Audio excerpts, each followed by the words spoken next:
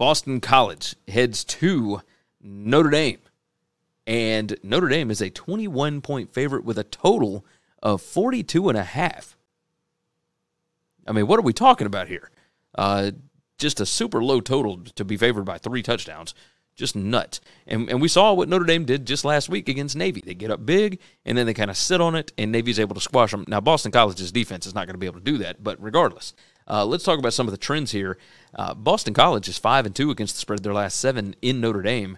The road team, however, in this matchup is 6-2 against the spread in the last 8 meetings. So something to pay attention to there. Boston College, 2-5 against the spread against a team with a winning record. They are 4-11 against the spread in their last 15 non-conference games, and they're 3-9 against the spread in the last 12 games overall. It seems like BC is getting a little bit healthy. They're getting some guys back. Maybe.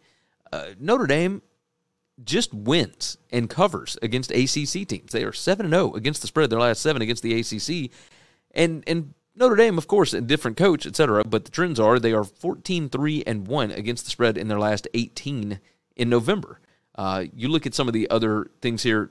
Notre Dame also 2-5 against the spread their last 7 games at home. It's because the number gets a little bit inflated, and I feel like it might be a little bit inflated here, although the data would show over the past 5 weeks, I've got Notre Dame by 20.86. Some things changed for Boston College last week. A new quarterback played. The offense actually looked competent. Defense able to get a couple of stops, etc.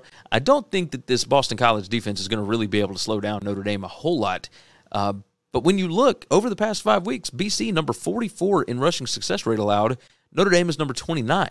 Notre Dame is not explosive on the ground either, which is one of the biggest weaknesses for Boston College. Notre Dame number 107 in rushing explosiveness. Boston College number 108 on defense.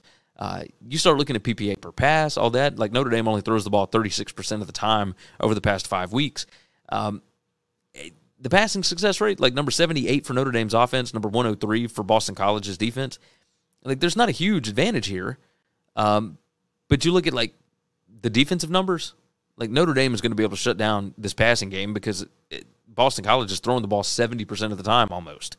Like it's pretty nuts. And that's the one thing that Notre Dame does really, really well. They're number 10 in passing success rate allowed, number 9 in PPA per pass.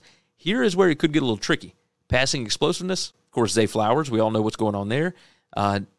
Boston College's offense is number 7 in passing explosiveness. Notre Dame's defense number 81. So they can give up some pretty big plays. And that's how I think BC is going to be able to stay in this, is a couple of chunk plays here and there. You look at the BC offense, and they are not going to run the ball very much. So all these numbers in the green that look really good for Notre Dame on that left side of your screen, it's not really going to matter. They're running the ball less than 30% of the time. And so something to pay attention to with that, of course. This PPA margin, like the defense for Notre Dame, number 11 PPA per drive on defense, but they're only number 75 PPA per drive on offense. I think BC stays in this ballgame. I think they find a way to stay in this thing. At the 21 just feels like it's a little too much. Even though these numbers right here tell me that, I think Notre Dame can get up big and then give up a few plays to where they stay, like BC stays in this thing. Don't forget, Notre Dame's got USC next week. Are they really all that worried about Boston College? I think they may just try and run out the clock here. So we'll see. We'll see what happens. But give me Boston College plus the 21. I like what they're doing. I like what they're doing right now. I don't think Jeff Hafley is a bad coach, and also I don't think Notre Dame really cares all that much about covering this spread against BC. So yeah, give me BC with a total of 42.5 and a spread of 21. That's insane. That's just stupid. Thanks for listening to Winning Cures Everything. Make sure and subscribe on YouTube or your favorite podcast app, and make sure to leave a nice 5-star review. You can follow Gary on Twitter @GaryWCE, and the show is @Winning Cures. Be sure to check out the merch in our web store and share the show.